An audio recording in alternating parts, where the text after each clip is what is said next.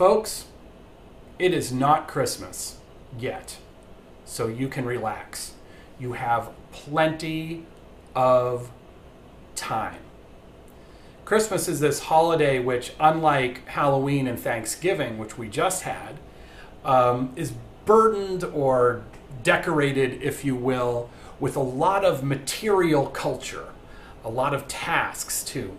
We have the gifts, of course, but we also have the tree and we have decorations and there are parties and there are tickets to buy for special holiday events. In my family, we go to the Revels in Cambridge at some point over the Advent season, and we also go see It's a Wonderful Life every year. And we do all those things to build up to this holiday.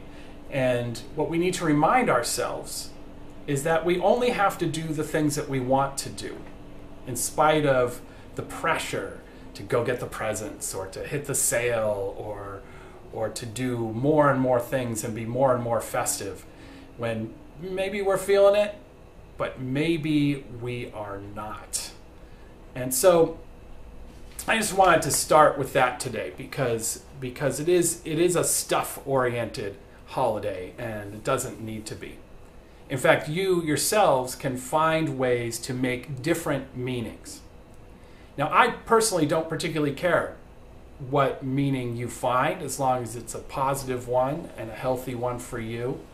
In our tradition, we didn't even start celebrating Christmas until the 19th century because of our belief, our current belief, and certainly then as well, that every day is equally holy. So why would you wait for, say, Thanksgiving to give thanks? Or why would you wait until Christmas or Easter to think about God and Jesus and the Spirit that works through you and in your life? You can do that every day. That's the tradition. But we have ways to help. There are ways that we can, there are practices that we can have that can keep us grounded and keep us from being overwhelmed by Christmas before Christmas even starts on the 25th of December. One of those ways is to come to church. As you may have gathered in our tradition, since Christmas is a thing we celebrate now but haven't always, it's a little bit low-key, our Advent season is. Another way is to observe Advent itself and, find ways to pace yourself through that and remember that the whole thing isn't this frantic workup to one day, because if it is, frankly, it will always disappoint. Okay, so think about that too. There are other ways too. There's service projects, and there are spending times with your friends that is important. On Cyber Monday, for example, I didn't go shopping. I went online and played a Dungeons and Dragons game with many of my soon-to-be very busy clergy friends. It was great, but it's something we do all the time, in every season. So think about that stuff that brings you joy too, because that too is holy. But this Sunday, we do have a reading I wanted to share, and it's kind of Christmassy. I mean, the people who go to church will recognize it as a Christmas reading. People who are less churchy with, their Christmas celebrations may not, because it's about John the Baptist. And John the Baptist, of course, is kind of a famous grouch, or he's sort of perceived that way. And here he yells at people a little bit about what they should be doing with their lives. But I'm going to read it, and I want you to think about it while I do. John said to the crowds who came out to be baptized by him, "You pack of snakes, who warned you to escape the wrath to come? Produce good fruit as a sign of your repentance, and don't presume to say to yourselves, 'We have Sarah and Abraham as our mother and father,' for I tell you that God can raise children for Sarah and Abraham from these very stones.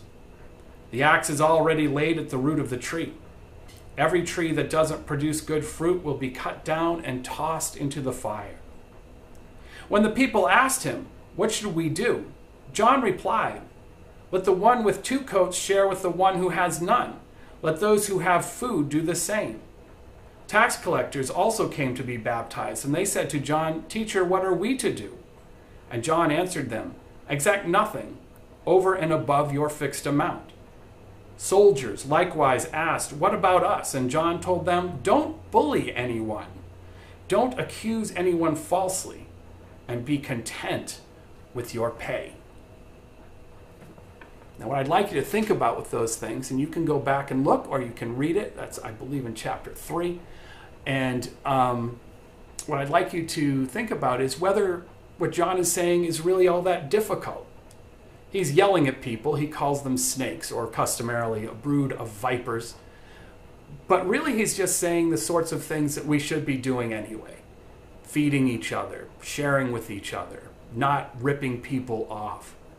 So if we find that message radical, what does that say about us?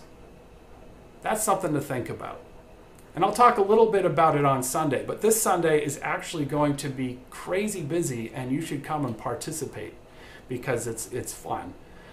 We have our sanctuary lighting, in which we do all the readings that we're going to do over the Advent season, and we light a candle in each of the windows of the church, and that's fun.